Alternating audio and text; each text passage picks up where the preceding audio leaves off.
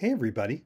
Today we're going to learn about images and filtering by solving a mystery, the case of the Splotched Van Gogh.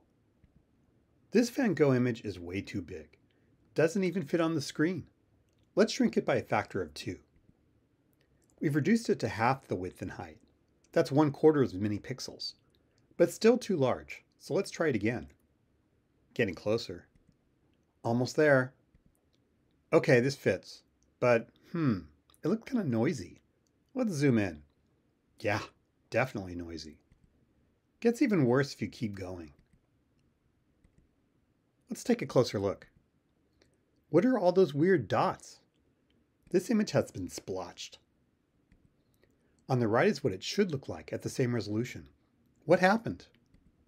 To figure this out, we need to start by seeing how images are represented on a computer. You can think of an image as a grid of picture elements, or pixels for short.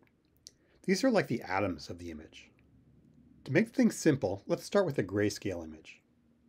We can represent this image as an array of numbers. Each number here encodes the intensity of a pixel. 0 means black, and 255 is white. We'll zoom in to see these a bit more clearly. For example, consider this bright pixel on Van Gogh's shirt. It has a value of 197 out of 255, which is quite intense. All right, now how do we represent this color image? You can think of it as a sum of 3 images, one with all the red light, another green, and the third blue. Each of these channels is represented as an array of numbers. Here's what the red channel looks like. His beard is pretty reddish, so this beard pixel has a relatively large red value. But if you look in the blue channel, well, there's not much blue there. 26 is pretty low. Okay, now we're ready to try resizing the image. We're going to do this by throwing out every other row and then every other column. We can repeat this process to get even smaller images. Let's see what happens when we resize this black and white grid pattern. Whoa. We've lost every single one of the black pixels. That's not good. But there's something really interesting going on here, and it's related to how cameras work. Let's take a look. If you took your camera apart like this, which I don't recommend, you'd see an image sensor. The sensor is basically an array of light-sensitive photodiodes surrounded by a bunch of electronics. Photons fly in, but only the ones that hit the photodiodes are measured. This is just like throwing out every other row and column, like what we've been doing.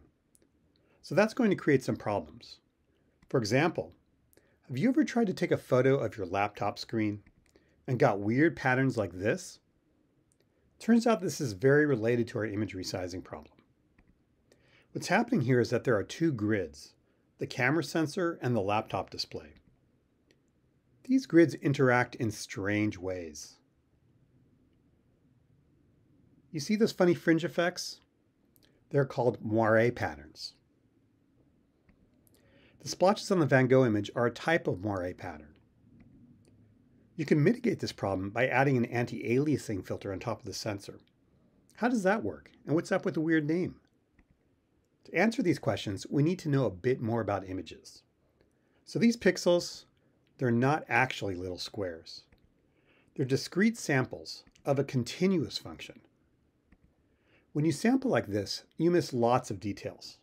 For example, notice that only one sample lands exactly on the red lips. And if we moved our sampling grid even slightly, we'd miss the lips entirely.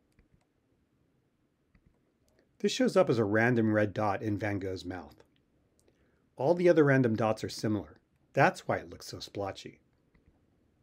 Instead of taking just one point, we should be averaging the pixel values in a local window. This is called filtering.